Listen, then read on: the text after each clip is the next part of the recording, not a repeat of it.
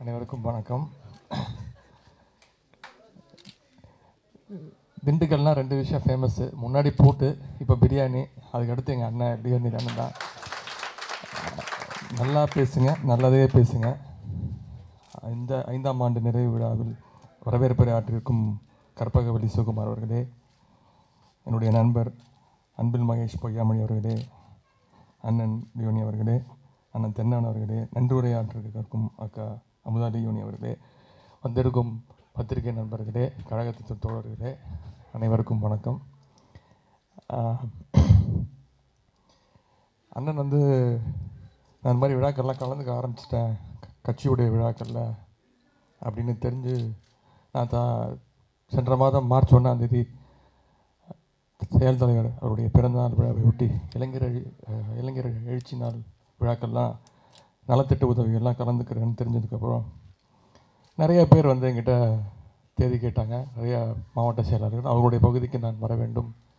ஆனால் நான் வந்து நிறையா போகாமல் கொஞ்சம் அமைதி காத்துக்கிட்டே இருந்தேன். ஏன்னா பத்திரிகை நண்பர்கள்லாம் வந்திருக்காங்க, அவங்களுக்கெல்லாம் சிலர்லாம் பிடிக்கல. நான் இந்த மாதிரி இந்த மேடையில் ஏறுறதெல்லாம் பிடிக்கலன்னு சொல்ல, அவங்களுக்கு ஏதோ புதுசாக இருந்திருக்கு.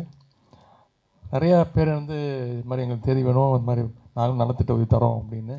நான் வந்து இருங்க பொறுங்க, நான் சொல்கிறேன், படப்பிடிப்பு இருக்குது, ஏதோ ஒரு காரணத்தை சொல்லி முடிஞ்ச வரைக்கும் தவிர்த்துக்கிட்டு வந்துட்டு இருந்தேன். சரி, அதை கொஞ்சம் கொஞ்சமாக பண்ணுவோம் அப்படின்னு. ஆனால் அண்ணன் லியோனி அவர்கள் கேட்ட உடனே என்னால் மறுக்கவே முடியல. உடனே கொடுத்துட்டேன். 10 நாள் முன்னாடி சொல்லிட்டேன்னு நினைக்கிறேன். அதுக்கு என்ன காரணம்னா,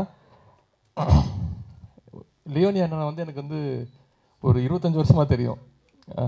அவர் கழகத்தில் நான் நினச்சிக்கிறதுக்கு முன்னாடியே இன்றைக்கி சொன்னாங்க இந்த மாதிரி நான் விழா நாயகன் அப்படின்னு. உண்மையாகவே இந்த விழாவின் நாயகன், அந்த பேச்சு போட்டியில் ஜெயித்த அந்த 5 நபர்களும் அண்ணன் லியோனி அவர்கள் தான். என்ன ஒரே ஒரு பெருமையாக இருந்துச்சு, ஆனால் வருத்தமாக இருந்துச்சு. ஜெயித்த 5 பேரில் 4 பேர் பெண்களாகவே இருந்தாங்க. அட்லீஸ்ட் இன்னும் ஒரு அது பெருமையான விஷயம் தான். நான் அதை வந்து ஒரு குறையாக சொல்லலை. இதுதானும்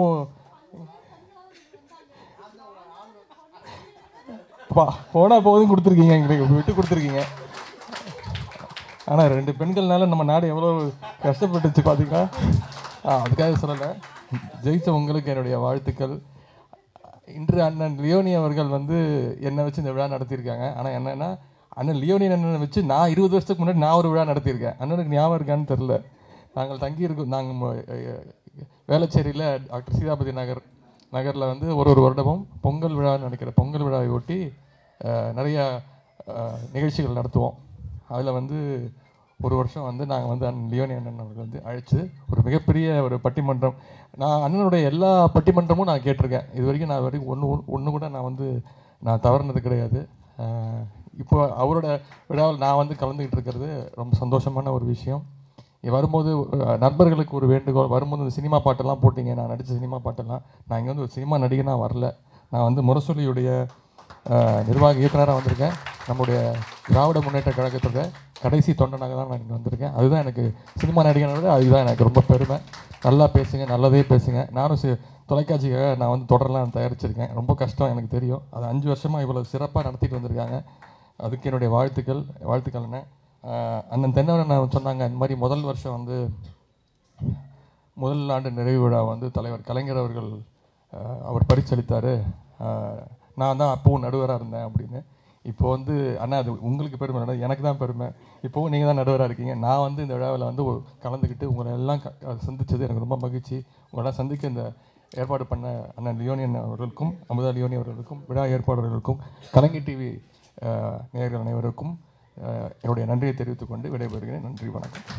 5 ஆண்டுகளாக நாங்கள் நடத்தி கொண்டிருக்கக்கூடிய நல்லா பேசுங்க நல்லதையே பேசுங்க என்ற நிகழ்ச்சிக்கு 5ஆம் ஆண்டு நிறைவு விழாவிற்கு வருகை தந்து நடுவராக பணியாற்றி இந்த 5 பேச்சாளர்களை தேர்வு செய்வதற்கு உறுதுணையாக இருந்த எங்களை போன்ற பேச்சாளர்கள் அனைவருக்கும் வழிகாட்டியாக திகழ்ந்து கொண்டிருக்கக்கூடிய முத்தமிழறிஞர் டாக்டர் கலைஞர் அவர்களால் நீ தென்னவன் அல்ல என்னாலும் என்னவன் என்று சொல்கின்ற அளவிற்கு அவருடைய இலக்கிய பேச்சினால் முத்தமிழறிஞர் டாக்டர் கலைஞர் அவர்களை கவர்ந்து இன்று தமிழகம் முழுவதும் தன்னுடைய அயராத உழைப்பினால் 24 மணி நேரத்தில் 20 மணி நேரம் தமிழர்களுக்காக ஒரு தலைவர் உழைத்து கொண்டிருக்கிறார் என்று சொன்னால் அதுதான் திராவிட முன்னேற்ற கழகத்தினுடைய செயல் தலைவர் தளபதி மு.க. ஸ்டாலின் அவர்கள்.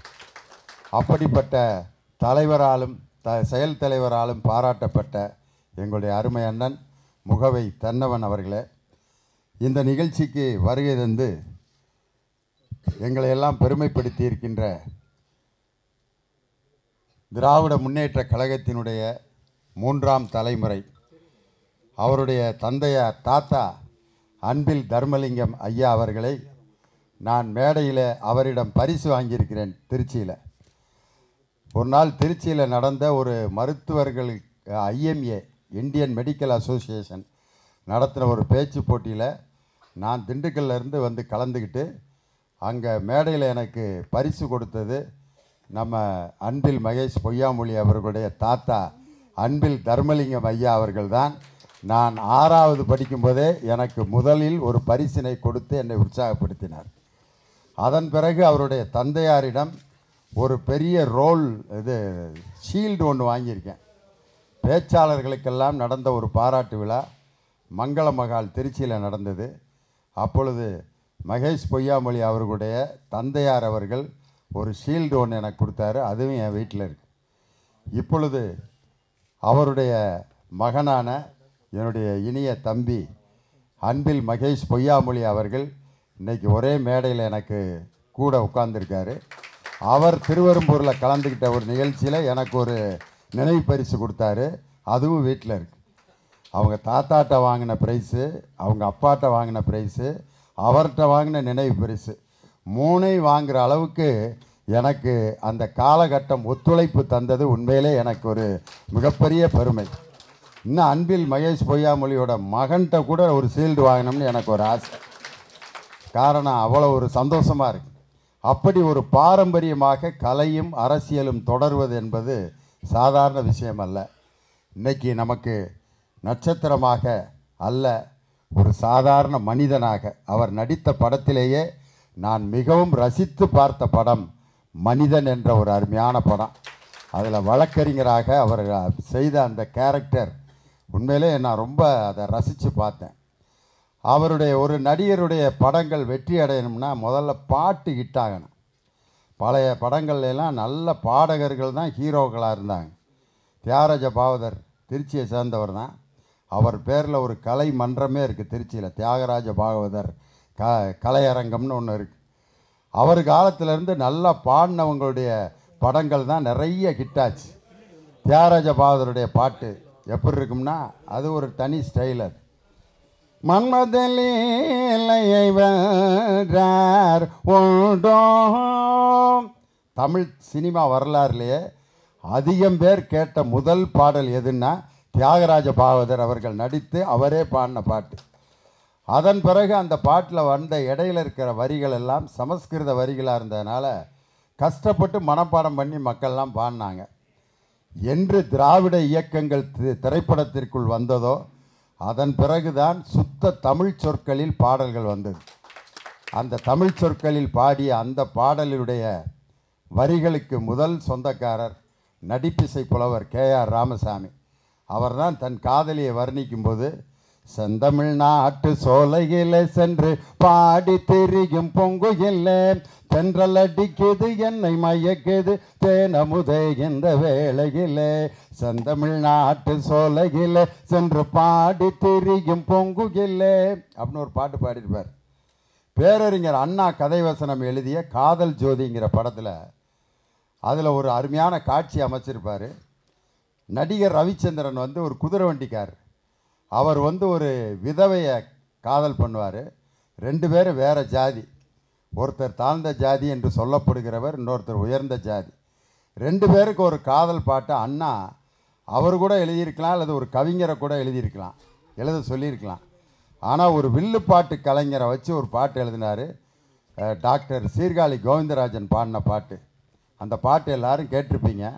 உம்மேல கொண்ட ஆசை உத்தமிய மெத்த உண்டு சத்தியமா சொல்லு ரெண்டி தங்க ரத்தினமே தாழ முடியாது கண்ணே பொண்ணு ரத்தினமே அதில் என்ன எழுதியிருப்பாருன்னா, ஈரோட்டு சந்தையிலே எனக்கு வேட்டி எடுத்துக்குவோம், காஞ்சிபுரம் ஜிலுக்கு சேல தங்க ரத்தினமே.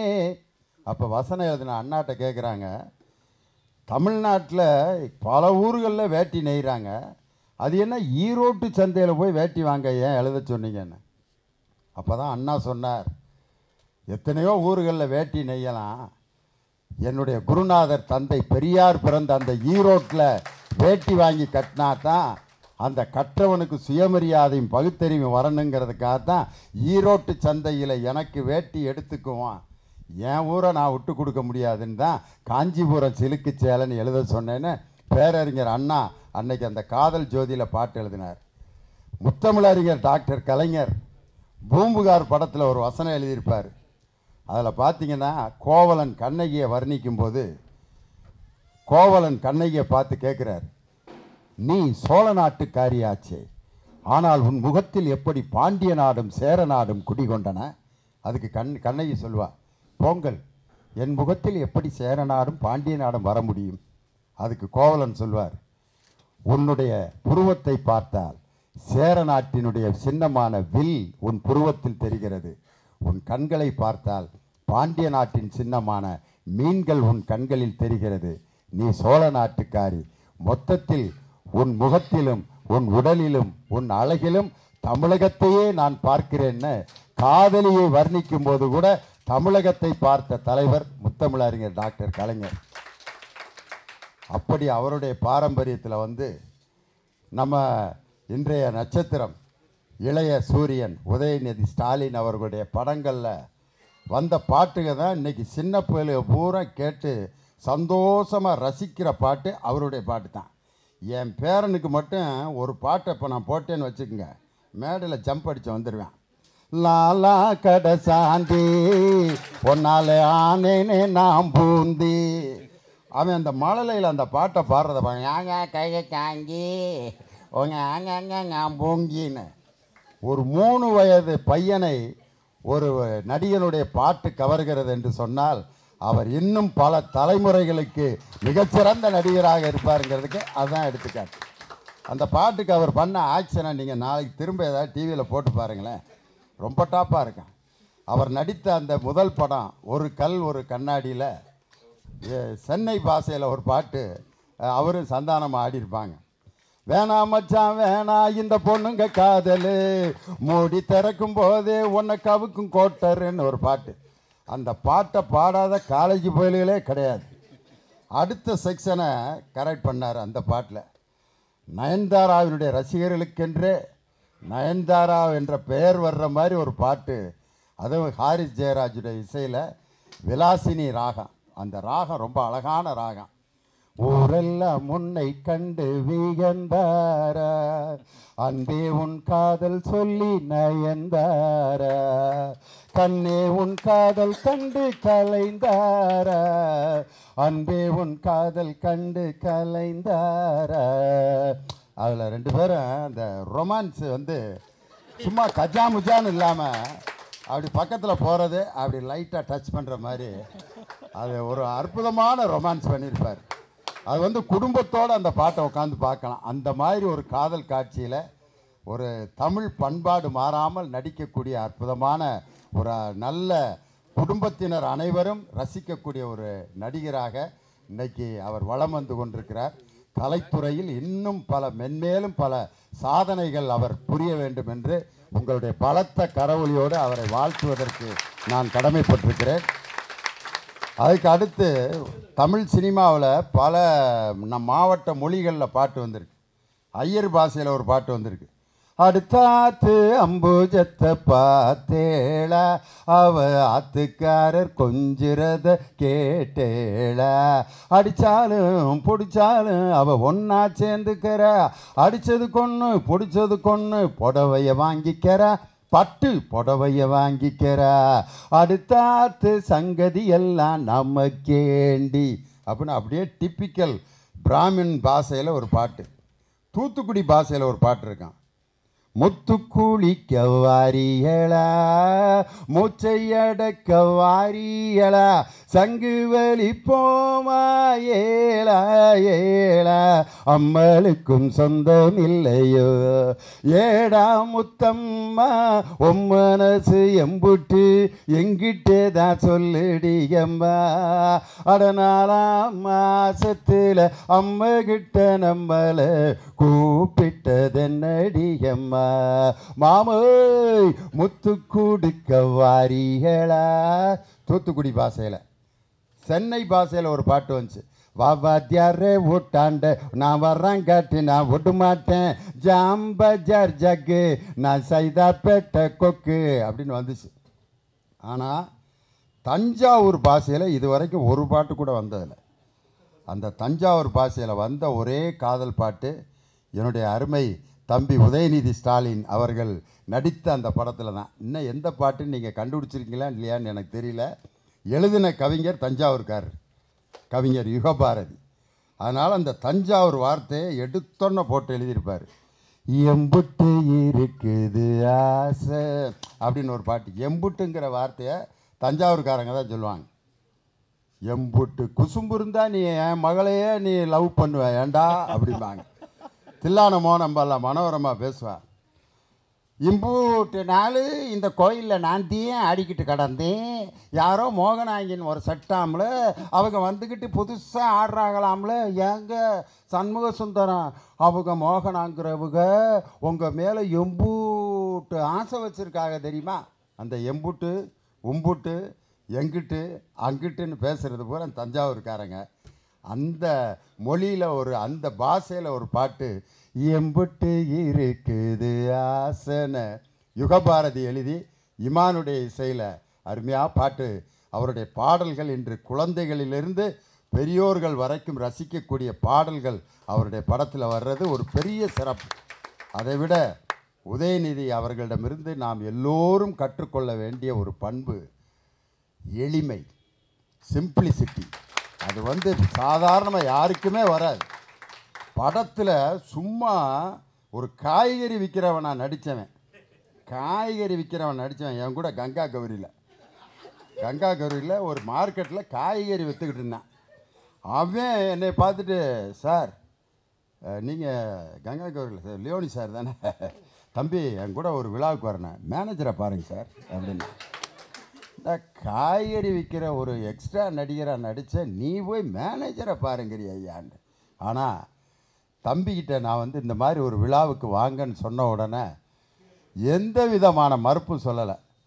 நான் இப்போ ஷூட்டிங்கில் இருக்கேன், முடிஞ்ச பிற்பாடு நானே ஒரு தேதியை பார்த்து உங்களை கூப்பிட்டு நான் சொல்கிறேன் அப்படின்னார். நான் தேதி கேட்டது தான் அவரிடம், ஆனால் தேதியை அவரே எனக்கு தொலைபேசியில் கூப்பிட்டு இந்த தேதியில் நான் வருகிறேன்னு சொன்னார். அந்த எளிமை. பொருள்களில் திடப்பொருள் இருக்குது, திரவப்பொருள் இருக்குது, வாயு பொருள் இருக்குது. திடப்பொருள் பார்த்திங்கன்னா நம்ம எப்படி அதனுடைய ஷேப்பை வேணாலும் மாற்றலாம். ஒரு இரும்பை அருமையான சிலையாக மாற்றலாம், கம்பியாக மாற்றலாம், உருண்டையாக மாற்றலாம். ஆனால் ஒரு திரவத்தை பார்த்தீங்கன்னா எந்த பாத்திரத்தில் ஊற்றுறோமோ அந்த பாத்திரத்தோட வடிவத்தை திரவம் பெறும். ஆனால் எளிமையாக லேசாக இருக்கிற காற்று தான் உலகம் முழுவதும் நீக்கமர நிறைந்திருப்பது காற்று தான். ஏன் தெரியுமா? அது மிக எளிமையாக லேசாக இருப்பதால் தான்.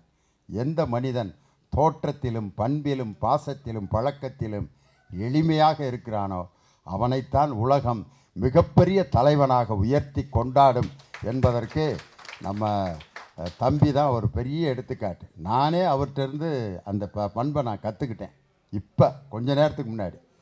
ஏன்னா அவரை வர்ணித்து மேடையில் கூப்பிடலாம்னு ஒரு பெரிய கவிதையே எழுதி வச்சுருந்தார் பிரவீன். அவருக்கு வர்ணிக்கிறதுக்கு ஒரு பெரிய கவிதையை எழுதி ரொம்ப ஆசையாக இருக்கிறதுலே அதுக்கு தான் ரொம்ப நேரம் செலவழித்து ரூம் போட்டு சிந்திச்சு எழுதியிருந்தேன். அதை வாசிக்கிறதுக்கு வேகமாக ஒடியாந்து வாசிக்கிறதுக்குள்ளே பரவாயில்ல அதெல்லாம் இருக்கட்டும் நான் பேசுகிறேன் அப்படின்ட்டு அந்த வர்ணனை பற்றி கவலையே படாமல் நான் பேசிடுறேன்ட்டு அவரே தன்னை அறிமுகப்படுத்தி கொண்டு மேடையில் பேசினார். பார்த்தீங்களா? இந்த எளிமையை நாம் எல்லோரும் அவரிடமிருந்து கற்றுக்கொள்ள வேண்டும். அதனால் இந்த காற்றை போல் எளிமையாக உலகம் அனைத்தும் நீக்கமர நிறைந்திருக்கும் காற்றுக்கு முடிவும் இல்லை, தொடக்கமும் இல்லை. எங்கள் அருமை தம்பி உதயநிதி ஸ்டாலினுடைய கலைப்பயணத்திற்கு தொடக்கம் இருக்கலாம், ஆனால் அதற்கு முடிவில்லை. மிகப்பெரிய உச்சத்திலே அவர் கலைப்பயணத்திலே வெற்றி அடைந்து விரைவில் இந்தியாவினுடைய குடியரசுத் தலைவர் விருதினை பெறுகின்ற சிறந்த நடிகராக அவர் நமது யோகமிக்க ஆதரவுடன் அவருடைய கலைப்பயணத்திலே அவர் வெற்றியடைந்து அவருடைய அரசியல் பயணம் அவர் என்ன முடிவெடுத்திருக்காருன்னு எங்களுக்கெல்லாம் தெரியாது. நான் ஒரு கலைஞன், பேச்சாளன், பாடகன் என்ற முறையில் இன்னொரு கலைஞனை நான் வாழ்த்துவதற்கு கடமைப்பட்டிருக்கிறேன். விரைவில் அடுத்த ஆண்டிற்குள் இந்தியாவினுடைய குடியரசுத் தலைவர் விருதை பெறும் சிறந்த நடிகராக அவர் வர வேண்டும் என்று உங்களுடைய பலத்த கரவொலியோடு என்னுடைய அருமை தம்பியை ஒரு கலைஞன் என்ற முறையிலே வாழ்த்தி மென்மேலும் அவர் சிறப்படைந்து தன்னுடைய குடும்ப பெருமையையும் மக்கள் அவர் மீது வைத்திருக்கக்கூடிய அன்பையும் பாசத்தையும் அவர் மிக சிறப்பாக பெற்று உங்களுடைய அபிமானத்தோடு நல்ல கலைப்பயணத்தினுடைய வெற்றி நாயகனாக அவர் திகழ வேண்டும் என்று வாழ்த்தி வணங்கி விடைபெறுகிறேன். நன்றி, வணக்கம்.